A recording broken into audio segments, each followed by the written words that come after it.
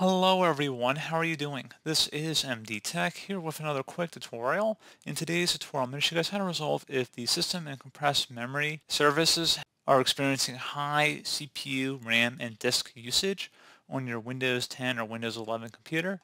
So this should hopefully be a pretty straightforward process here, guys. And without further ado, let's go ahead and jump right into it. So first thing I recommend doing would be to open up the search menu and search for Advanced. Best result should come back with View Advanced System Settings. Go ahead and open that up. And you want to select the Settings button underneath Performance, where that corresponds to Performance. And you want to select the Advanced tab. Select the Change button underneath Virtual Memory. And then where it says Automatically Manage Paging File Size for all drives, keep that check marked. If it's set to something else, just go ahead and toggle it to the Automatically Manage Paging File Size for all drives. Select OK. And then select OK again. So just OK to close out of all of those. And if you had to make any changes, you will need to restart your computer. So we're going to go ahead and actually restart later because there's going to be a couple more things I want to do as well. Next thing would be to open up the search menu and type in services. Best match, come back with services. Go ahead and open that up. Scroll down and locate the sysmain service. So SYSMAIN. Double click on it. Set startup type to disabled and then stop the service. Select apply and OK. And now that you've done that, go ahead and close out of here. Open up the search menu, type in control panel. Best result should come back with control panel, so go ahead and open that up. Set your view by to large icons and then select power options. Expand the show additional plan section and select high performance. Favors performance but may use more energy. If you're using a laptop, I would maybe not adjust that, or you could just do it temporarily. It will use marginally or at least a little bit more battery usage. I've used this on laptops before, and the difference isn't usually that noticeable in terms of battery usage because it's going to use more battery if it's using a higher performance setting. If you're on a desktop, I basically always just turn it to high performance. So I would set that as you see it on my screen. And then once you're done with that, go ahead and close out of here. You also want to go open up the search menu, type in disk cleanup. Go ahead and open that up. And you want to select cleanup system files.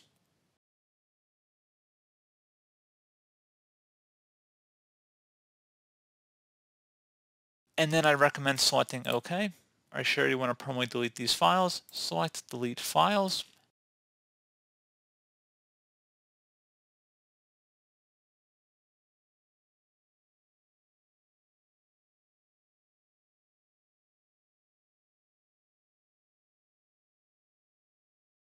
The Windows Update cleanup is like 8 gigabytes in size, so that's going to take a while to clean up.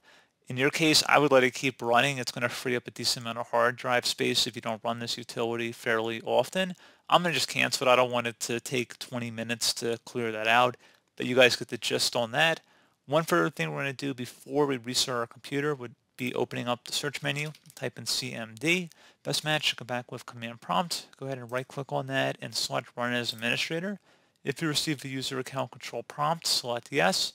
And now into this elevated command line window, you want to type in SFC, followed by a space, / scan now. Scan now should all be one word attached to that / out front. Hit enter on your keyboard to begin the system scan. This will take some time to run, so please be patient.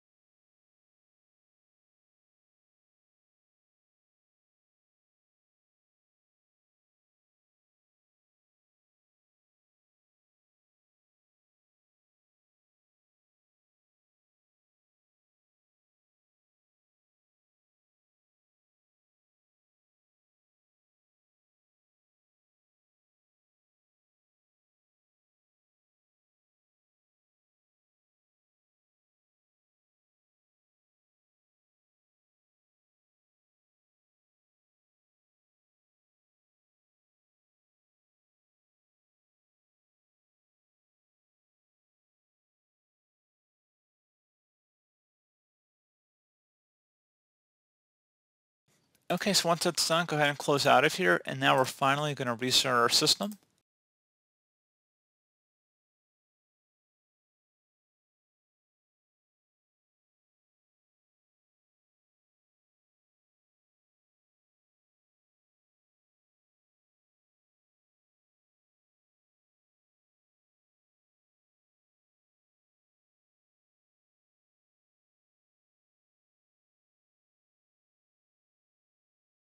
And there you go, guys. So hopefully this was able to help clear up your issues you were having on your computer. And as always, thank you for watching. Do hope I was able to help you out, and I do look forward to catching you all in the next tutorial.